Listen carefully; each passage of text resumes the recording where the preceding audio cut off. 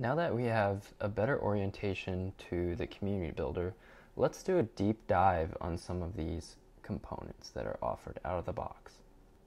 So before I do a deep dive on these components, you can see that Salesforce has out of the box several components and several categories of components.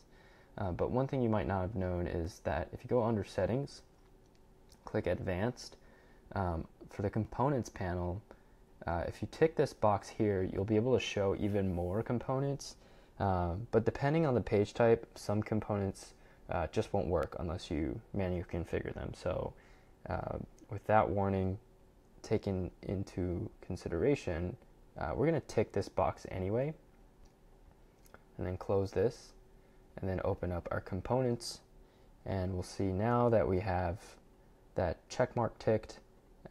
We have lots and lots and lots and lots of more components. So the first thing that we're going to try and explore out of all these sections is, we'll start at the very top. So let's look at analytics. Let's do a deep dive on the analytics category of components.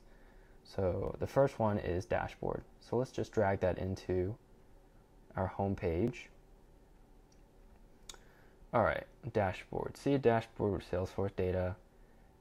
Looks like I need to actually have a dashboard, but in terms of configuration, it looks like I'm able to configure the height of the dashboard.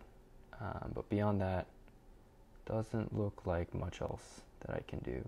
Oh, I can duplicate the component. Nice. I can delete the component. And it looks like I can assign a specific audience. Oh, I don't have an audience set up yet, but it looks like I might be able to personalize this dashboard to be displayed for a specific audience versus, let's say, if I were to duplicate this dashboard, I could personalize dashboard B, call it, for a different audience. So if we extend the height here, I just want to see what that does. Oh, nothing. So, and that's probably because I don't have a dashboard yet. So there's the dashboard component. How about dashboard list?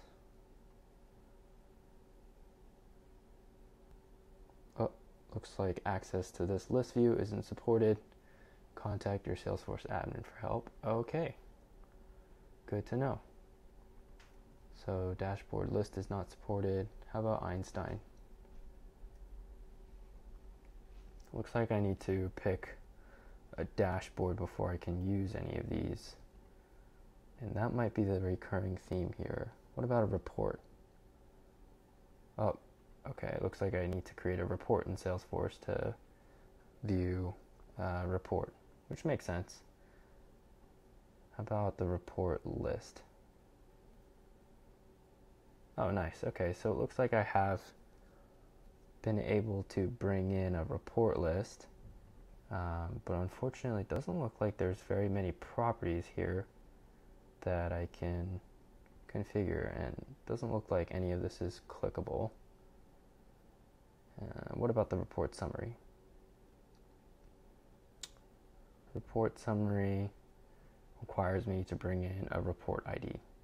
So, okay, fair enough. So the first one, in terms of analytics, has to do with the reporting and dashboard capabilities out of the box in Salesforce that are native, and I haven't created any reports, so therefore the analytics category is useless to me. So in the next video, I'll explore cases.